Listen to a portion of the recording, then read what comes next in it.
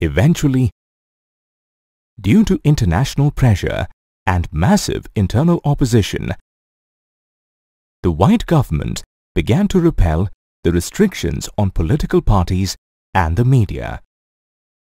Finally, on the 26th of April, 1994, the new national flag of the Republic of South Africa was hoisted, making it one of the latest democracies in the world. The apartheid government came to an end, giving way to the formation of a multi-party and multiracial government. How was it possible? Wouldn't the blacks take revenge for the past injustice? The peaceful transition happened as Nelson Mandela insisted that his countrymen never give up on the belief in human goodness.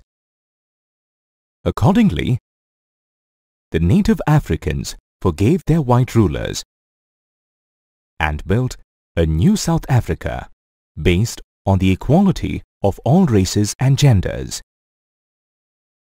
The white rulers who had ruled oppressively for several decades now sat across the native Africans and drew a constitution based on universal values that promoted democracy, social justice, and human rights.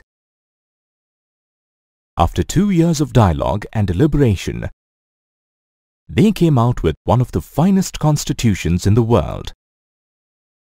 The preamble of the Constitution reads as follows: We, the people of South Africa, recognize the injustices of the past, honor those who suffered for justice and freedom in our land, respect those who have worked to build and develop our country, and believe that South Africa belongs to all who live in it, united in our diversity. The South African Constitution inspired democracies all over the world. A state that was until recently denounced as the most undemocratic was now seen as a model of democracy. This was made possible by the determination and humanity of the South African people, who declared that they will never allow a repetition of their racist, brutal, and repressive past, and will work towards a progressive change truly shared by all its people, regardless of their race or gender. The South Africans call themselves Rainbow Nation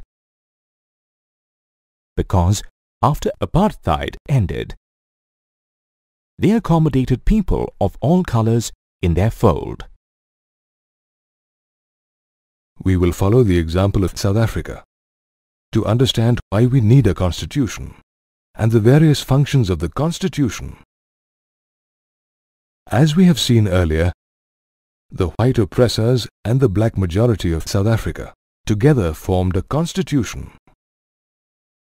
This was not an easy task, as the black majority wanted to safeguard their interests and wanted substantial social and economic rights, whereas the white minority wanted to protect its privileges and property. The blacks were also keen on ensuring that the democratic principles of majority rule were not compromised. The blacks and the whites reached a compromise where they took care of the demands and requirements of both parties. The only way to ensure implementation of this agreement was to make some rules which everyone would abide by. This set of basic rules is what we call a constitution. A constitution is the supreme law accepted by all the people of a country. Every country, regardless of being a democracy or a non-democracy, has a constitution. This applies not just to governments, but also to political parties, organizations, cooperative societies, and associations. All these bodies need a set of written rules which will be followed by everyone involved. Besides being the supreme law, a constitution also determines the relationship between people and their government. A constitution has four primary functions. First, it generates the trust that is necessary for different kinds of people to live together. It also specifies how the government will be constituted, or who will have the power and what decisions they would be responsible for. The Constitution lays down limitations on the powers of the government and makes the citizens aware of their rights as well. And lastly, it expresses the aspirations of people for building a good society. Did you know one of the earliest written constitutions is the Code of Hammurabi, written 4,000 years ago by the Babylonian king Hammurabi, who ruled the area which is now Iran. This code, written on a stone tablet, is on display in the Louvre Museum in France. Throughout history, people of all free countries have given their subsequent generations a constitution to abide by. Be it the Americans, after winning the war against Great Britain, or the French at the end of their revolution. The story of our constitution is similar to the one in South Africa. India was split into two countries at the time of independence. This was a difficult time for the people of both India and Pakistan. During the partition, over 1 million people died on both sides. In India, people had just come from being subjects to being citizens of a sovereign nation. Not everything about governing the country was clear at this point. The reason for this was the long years of colonial rule and inexperience in self-governance. This was also evident when Nehru said in his speech that we have realized our dream not wholly but substantially. He said this to indicate that independence was only one part of their dream. A lot more was needed to be done. Another issue was the merging of the princely states with India. However, unlike South Africa, the making of the Indian Constitution was much smoother, as much of the agreement about what type of democratic country India should be had developed during the freedom struggle itself. The Constitution of India was first drafted by Motilal Nehru and 8 other Congress workers in 1928. This was done again in 1931 at the Karachi session, where the outline of the Indian Constitution was discussed. Both these documents were committed to universal adult franchise, the right to freedom and equality, and safeguarding the rights of the minorities. So, our leaders were very clear about the basic ideas of the Constitution, and the arrangements during colonial rule further helped them familiarize themselves with the same. Mahatma Gandhi was not a part of the Constituent Assembly, but his ideas on eliminating inequality were spelt out in his magazine, The Young Indian, as early as 1931.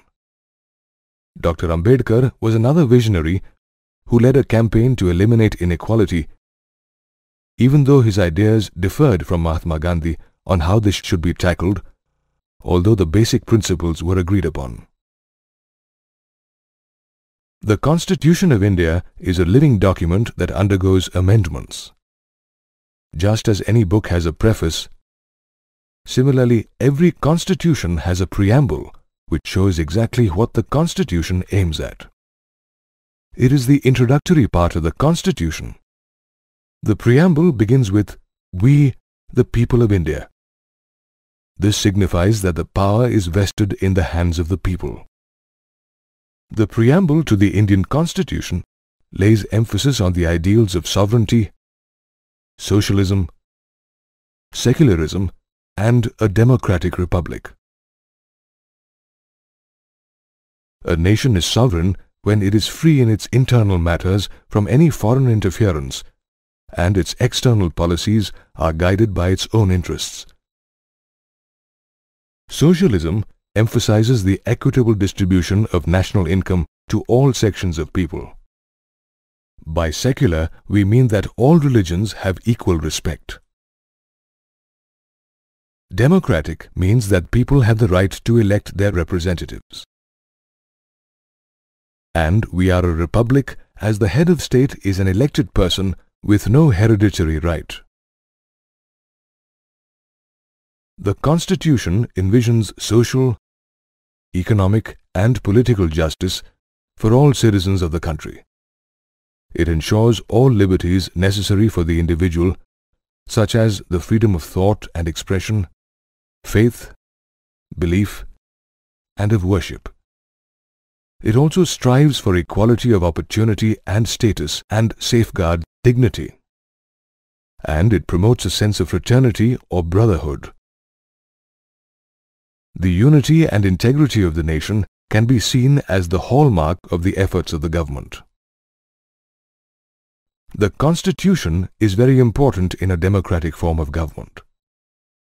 It delimits the scope of activity of various organs of the government. According to the Constitution, the government must work for the people and not misuse its powers. And so its powers are clearly defined in the Constitution. The rights granted to people are given prime importance.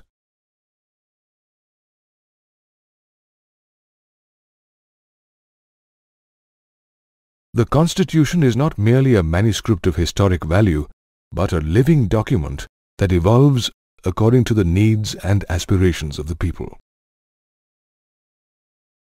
Amendments to the Indian Constitution are of three categories. Amendments can be carried out by a simple majority of members being present and voting for it before forwarding it to the President for assent. Some amendments can only be carried out if 2/3 of the majority of the members are present and each of the houses have also voted. And for some amendments, not only do 2/3 of the majority of members need to be present in both houses, but also an approval of 50% of the state legislature is required before the amendment can be forwarded to the President.